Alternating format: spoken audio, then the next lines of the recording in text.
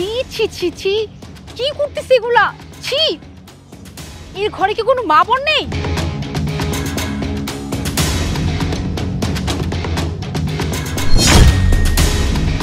মানে এখনো করেই যাচ্ছে, কোনো থামাথামি নাই। কত নোংরা একটা মানুষ।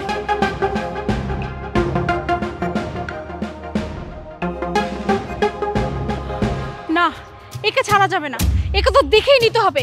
এরকম বারান্দায় দাঁড়ায় ভাবে ইশারা করবে, তাই না? এখনই দেখাচ্ছি মজা।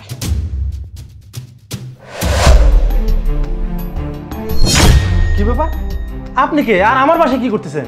আপনার বাসায় আমি এমনি এমনি আসিনি, বুঝছেন? ভালোই তো, এখন আমি আপনার সামনে আছি, যা ইচ্ছা করুন করুন। রাজব তো, আমি কি করবো আপনাকে? আর আপনি আমার বাসায় কেন এসেছেন? হোমা, এমনি করে কেন বলতেছেন? একটু আগে না বারান্দায় কি কি ইশারা করতেছিলেন, বাজে বাজে ইশারা করতেছিলেন। এখন তো আমি আপনার কাছে চলে আসছি, মন মতো করুন।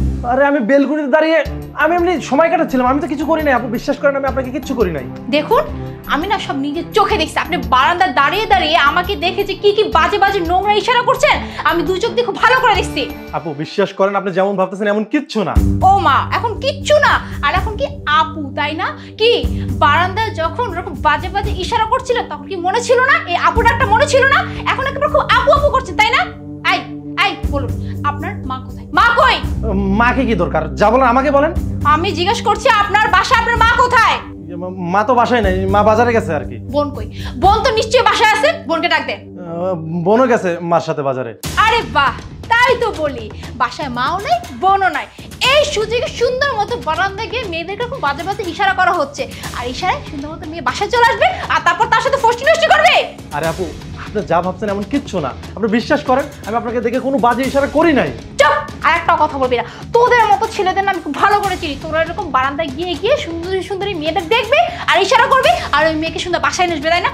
তোকে তো আমি শিক্ষা দিয়ে যাবো। দাঁড়া, আমি আমার ভাইকে না এক্ষুনি কল দিচ্ছি। আমার ভাই এসে তোকে এমন শিক্ষা দিবে, এমন শিক্ষা দিবে, জীবনে না এরকম ইশারা করার চিন্তাও আর করবি না। এই আপু আপু আপু, আমার কথাটা একটু ভাইয়া শোনো, তোমাকে আমি একটা অ্যাড্রেস সেন্ড করতেছি, তুমি এক্ষুনি, জাস্ট এক্ষুনি তুমি চলে আসো। এখানে একটা ছেলে আমার সাথে খুব মিসবিহেভ করতেছে, তাড়াতাড়ি আসো। আপু, এগুলোর কি খুব দরকার ছিল? কি প্রয়োজন ছিল আর কি ছিল না তা একটু পরেই তুই বুঝতে পারবি। কিরে, কি হয়েছে? এত জরুরি ফোন দিলি যে? ভাইয়া বলছিলাম না, একটা ছেলে আমার সাথে মিসবিহেভ করতেছে। এই ছেলেটা, তুমি জানো ও কি করছে? আমি নিচ থেকে যাচ্ছিলাম আর এই ছেলে বারান্দায় দাঁড়িয়ে দাঁড়িয়ে কি কি যে বাজে নোংরা নোংরা ইশারা করছে, আমি জাস্ট তোমাকে মুখে বলতে পারবো না। ওকে তুমি ছাড়বা না, ওকে তুমি উচিত শিক্ষা দাও।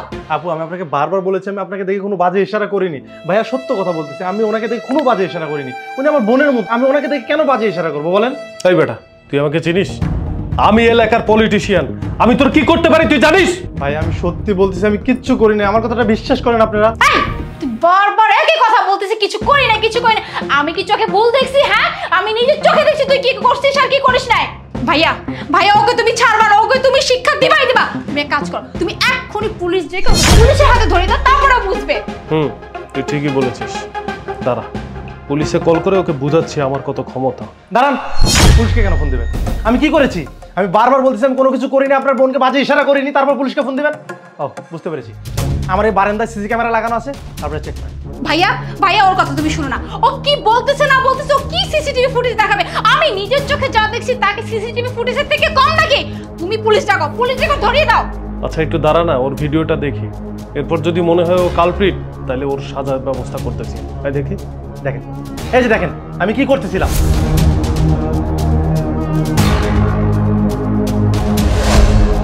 কিরে, ও তো ঠিকই কুকুর নিয়ে খেলা করছিল, তুই কি ভুলভাল বুঝে বসে আছিস? এটা আমার বাসার কুকুর, ও যখন বাইরে যায় তখন আমি ভিতর থেকে ওকে ইশারা দিই, মজা করি ওর সাথে, এই এতটুকুই, এছাড়া কিচ্ছু করি নাই আমি। আর আপনারা এসে আমাকে যা না তাই বলতেছেন, আমার বাসায় ঢুকে আমাকে হ্যারাসমেন্ট করতেছেন কেন? আই এম সরি ভাইয়া, আমি আসলে বুঝতেই পারিনি যে এটা আপনার পোষা কুকুর আর আপনার কুকুরের সাথে আপনি এভাবে খেলা করছিলেন বা ওকে ইশারা দিয়ে ডাকছিলেন। আমি তো ভেবেছি যে আপনি হয়তো আমাকে দেখে এভাবে নোংরা নোংরা ইশারা করে আমাকে হয়তো বা কিছু একটা করতে চাচ্ছিলেন। এনিওয়ে ভাইয়া, আপনি তো জানেনই যে মানুষ মাত্রই ভুল, আমারও না হয় একটা ভুল হয়ে গেছে। প্লিজ ভাই, আপনি কিছু মনে করবেন না। I am sorry for that, আমার অনেক বড় ভুল হয়ে গেছে। আই এম সরি, প্লিজ ভাইয়া। It's okay. তবে আপু একটা কথা বলি শুনে, না জেনে না বুঝে না কাউকে কখনো দোষারোপ করবেন না। অনেক সময় না দেখারও ভুল থাকে, বুঝতে পেরেছেন? ঠিক আছে ভাই, সরি। এই বাসায় চল।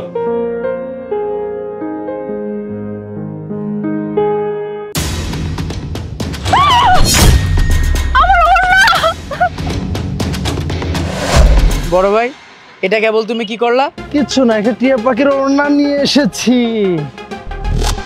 ও মা, দেখি টিয়া পাখিটাও চলে আসছে পাশে পাশে। এটা কেমন ধরনের অসভ্যতা? হ্যাঁ, আমার ওড়নাটা কেন নিয়ে আসছো? আমার ওড়না দাও। ওড়না? আচ্ছা নাও নাও নাও, ওড়না নেবা, ঠিক আছে। তার বিনিময়ে আমি কি পাবো? আশ্চর্য, একই তো তুমি ওড়না নিয়ে আসছো, আবার তুমি আমার সাথে খারাপ কথা বলতেছো। তোমাকে তো আমি... টিয়া পাখি, এইরকম খারাপ দুঃসাহস একটুও কইরো না, কারণ দেখো আশেপাশে কেউ নাই, আর এখানে আমরা ছাড়া না কেউ আসেও না, চারিদিকে শুধু আমাদের লোক। কিছু করলে না আমরাই করবো, তোমার কিছু করার মতো সাহস নাই এখানে। আর এই হাতটাকে না কন্ট্রোলে রাখো, বুঝতে পেরেছো? দেখো, তোমরা কিন্তু অনেক বেশি বাড়াবাড়ি করতেছো। এখানে একা বলে একা একটা মেয়ে পেয়ে যে তুমি যা ইচ্ছে তাই বলবা, তা কিন্তু হইতে পারে না। আমি এক্ষুনি কিন্তু পুলিশে কল করব। হ্যাঁ, পুলিশ?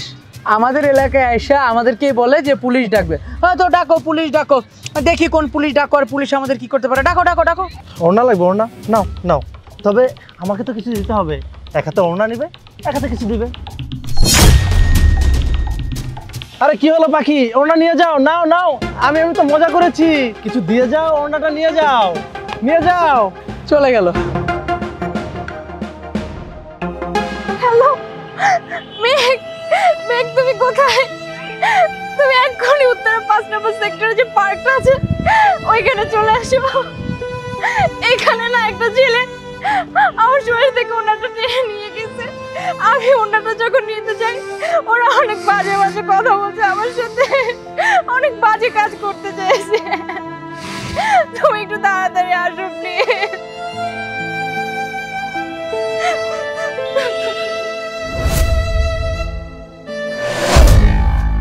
কি হয়েছে, এত কান্নাকাটি করতেছো? ফোন দিলা? ওই যে দেখো, ওই ছেলেটা আমার শরীর থেকে ওড়নাটা টান দিয়ে নিয়ে গেছে। আমি যখন যাই ওড়নাটা নেওয়ার জন্য, ওনা আমার সাথে অনেক মিসবিহেভ করে, এমনকি আমার হাতটা পর্যন্ত দেখো কত শক্ত করে ধরেছিল আমার।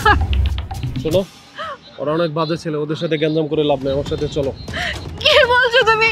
ওরা আমার সাথে এরকম খারাপ ব্যবহার করলে তো ওদেরকে ছেড়ে দিবে, কিছু বলো না গিয়ে। আরে ওদের সাথে ঝামেলা করলে সমস্যা আছে, তুমি আমার সাথে আসো তো। পাখির রান্না কি গান। ভাইয়া, বোন তোর অবস্থা কেন? ওই হিজড়া বাচ্চা, একটু আগে তোর বউরে যে ইয়ে করেছিস ভালো হয় নাই না, তোরে করতে হবে না?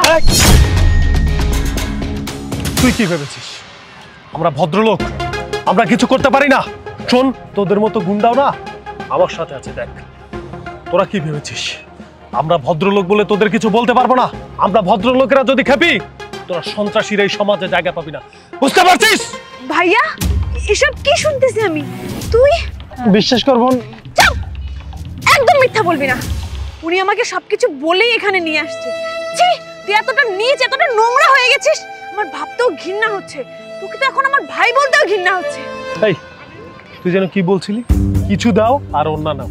নে, এবার তোর বোনের ওড়না নিয়ে এসেছি, আবার বইয়ের ওড়না দে। আবার তুই সাপের মতো ফসফস করছিস? তুই জানিস আমরা ভদ্রলোকেরা অনেক সংখ্যায়, আর তোরা সন্ত্রাসীরা হচ্ছিস সংখ্যালঘু।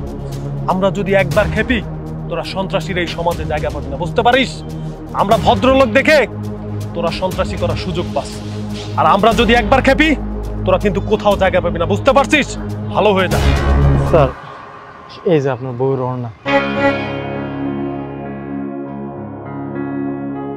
বোন, আই এম সরি।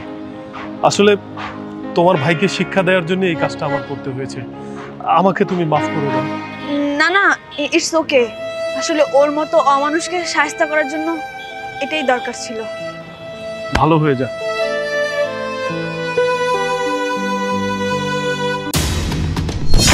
আশ্চর্যটা কি হলো? আমার শার্টটা ছিঁড়ে দিল।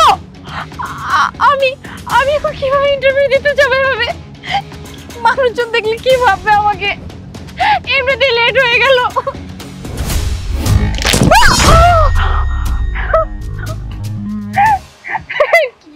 আজকে আমার সাথে কি হচ্ছে এগুলা?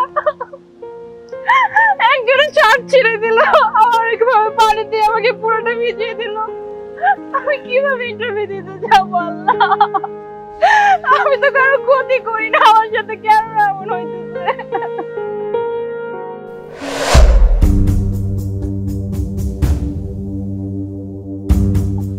ভাইয়া, এই আপনি কি করছেন? এই ডাস্টবিন থেকে এই পচা রুটিটা আপনি হাতে নিয়ে নিলেন যে? ম্যাডাম, আমার অনেক ক্ষুধা লাগছে, আমি 2 দিন ধরে কিছু খাই নাই, তাই এই ডাস্টবিনে রুটিটা পাইছি, এটা খেয়ে আমার ক্ষুধাটা মেটাবো। কিন্তু ভাইয়া দেখেন রুটিটা কি পচা, আপনি রুটি খেলে তো আপনার পেটে সমস্যা হবে। ম্যাডাম, পেটের যে ক্ষুধা শোষ করতেছে, আমি ময়লা খাইলে আমার কিচ্ছু হইব না, আমার তো জীবনই বাঁচতেছে না। না না ভাইয়া, আমি আপনাকে পচা রুটি খেতে দিব না, কিন্তু আমার কাছে তো টাকাও নাই। 1 মিনিট।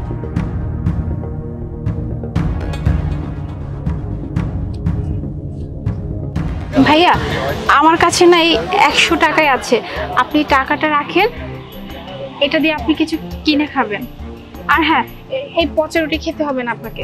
ম্যাডাম, আল্লাহ আপনার ভালো করব, ভালো করব। আসি। আচ্ছা স্যার। আপনি কে? আমি আনিকা, আপনার এখানে আজকে আমার ইন্টারভিউ ছিল।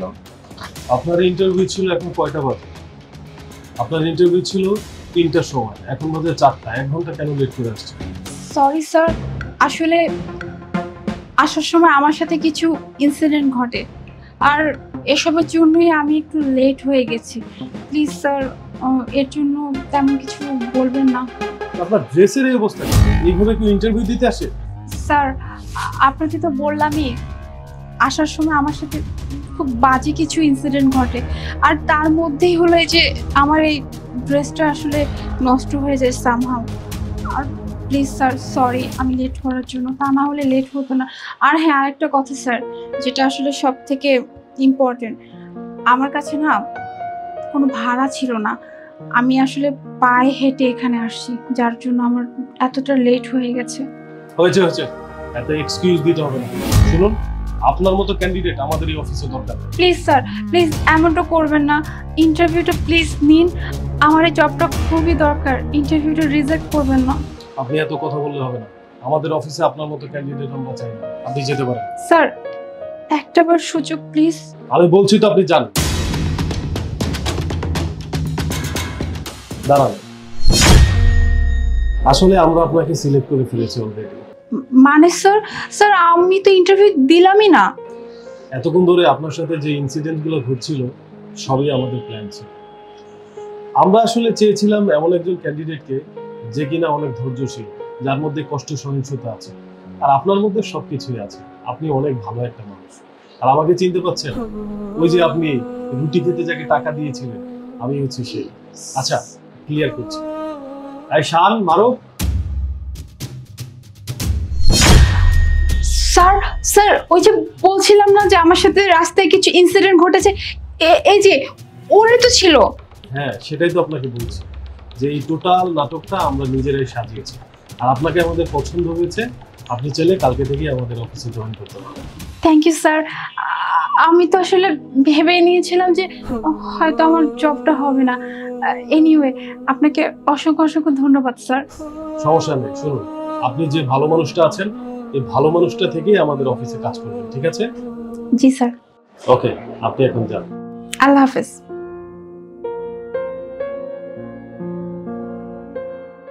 আমাদের একটা রুম লাগবে।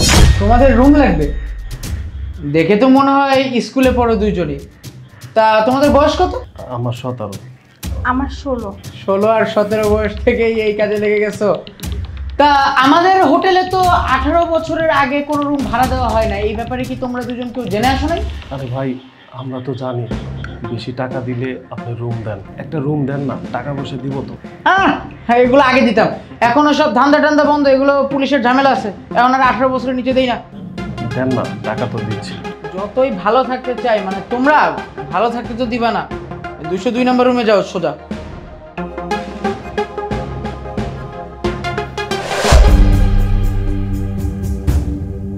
Can I start? ইয়েস। আর অপেক্ষা কিসের? কোথায় যাবো? আর মানব স্যার ছাড়েন, কতদিন পরে আমার হোটেলে আসছেন, কি খাবেন, চা নাকি কফি? খাবো না, তোকে খাওয়াবো। শুনলাম এখানে নাকি স্কুল স্টুডেন্টদেরকে রুম দেওয়া হয়। আস্তাগফিরুল্লাহ। স্যার, এইসব কাম ধান্দা আমি আগেই ছাইড়া দিছি। এসব কিছু আমার হোটেলের মধ্যে হয় না। আমি যাদেরকে রুম ভাড়া দেই প্রত্যেকের ভোটার আইডি কার্ড নিয়ে দেই, আর বিবাহিত ছাড়া বা বিয়ের সার্টিফিকেট ছাড়া আমি কারো রুম দেই না। আচ্ছা তাহলে চল চেক করি। হ্যাঁ স্যার এখনই? স্যার কেউ নাই তো? কেউ নাই, এরা কে? ভাই তোমরা কে? স্যার আমরা এখানে রুম নিয়েছি। আর তোমাদের বয়স কত? আমার বয়স 17। কি এত কম বয়স তোমাদের? ওই যে উনি আমাদের রুম দিয়েছে। এই তোকে যখন অফিসে এসে বললাম যে তোর রুমে কি কোনো 18-এর নিচে কোনো ছেলে মেয়ে আছে নাকি, তুই বললি না কোনো ছেলে মেয়ে নেই আর কোনো ছেলে মেয়ে আসেও না। তুই না তখন না শিখে গেলি, এখন এখানে এসে কেন আমি এদের পেলাম? বল বল তুই বল। এই তোদের জন্য সমাজটা নষ্ট হচ্ছে। তোরা টাকার বিনিময়ে ছেলে মেয়েদেরকে রুমে ঢুকাস, তারপরে যা খুশি তাই করে বাইরে গিয়ে সমাজটা নষ্ট করে, তাই না? এই তোর ঘরে কি মা বোন নেই? এই ছেলে মেয়েগুলো যদি তোর ভাই বোন হতো তখন কি তুই পারতি এদের রুম দিতে, এর নষ্টামি করাইতে? স্যার যা হওয়ার তা তো হয়ে গেছে, তাই না? এখন এটা তো আর শুধরানো যাবে না। এর থেকে বলি আপনারা কিছু মালপাত্তি দেই, ব্যাপারটা এনে দফারফা হয়ে যাক। তোর এত বড় সাহস, তুই একটা সৎ পুলিশ অফিসারের ঘুষ দিতে যাচ্ছিস? এর জন্য তোর 5 বছর বেশি জেল হবে, বুঝতে পেরেছিস? আর ওরা হচ্ছে স্টুডেন্ট না, ওরা হচ্ছে পুলিশ অফিসার, আমার স্যার আর ম্যাডাম, বুঝতে পেরেছিস? Can I start? ইয়েস। আর অপেক্ষা কিসের? ওয়েট, একটা কল করে নেই। হ্যালো ইন্সপেক্টর, আপনি চলে আসুন, সব রেডি। এই ম্যানেজার, তুই কি ভেবেছিস তুই সমাজে অপকর্ম করে যাবি আর কেউ টের পাবে না? তুই খুব চালাক, তাই না? তোর নামে আমাদের কাছে আগেই কমপ্লেন ছিল। এখানে স্কুলের ছোট ছোট ছেলে মেয়েদের ঢুকতে দিস যাতে তারা অপকর্ম করতে পারে, আর তারা অপকর্ম করার পরে তাদের জীবন নষ্ট হয়ে যায়। তারা তো আসলে প্রথমে বুঝতে পারে না, সুযোগ পেলে কেই বা অপকর্ম না করে। আজকে তোকে হাতে নাতে ধরেছি, তুই এবার বুঝবি স্কুলের ছেলে মেয়েদের জীবন নষ্ট করার ফল কি। এমন ভাবে তোকে জেলে ভরবো 14 শিখের ভাত খাইতে খেতে তোর জীবনের শেষ হয়ে যাবে। এর মানে এই সব কিছু আপনাদের সবার প্ল্যান করা ছিল আমাকে ফাঁসানোর জন্য? হ্যাঁ, এটা আমাদের প্ল্যান ছিল। শোন, একটা কথা আছে না, লোভে পাপ, পাপে মৃত্যু। তোর পাপের ঘর পূরণ হয়ে গেছে, চলে। স্যার এবারের মতো আমার মাফ করে দেন, আমি আমার এই হোটেলটাই বন্ধ করে দিব স্যার। একটাবার মাফ করেন স্যার। তোর হোটেল তুই কি বন্ধ করবি? তোর হোটেল তো এমনিই বন্ধ হয়ে যাবে, তুই থানায় চল।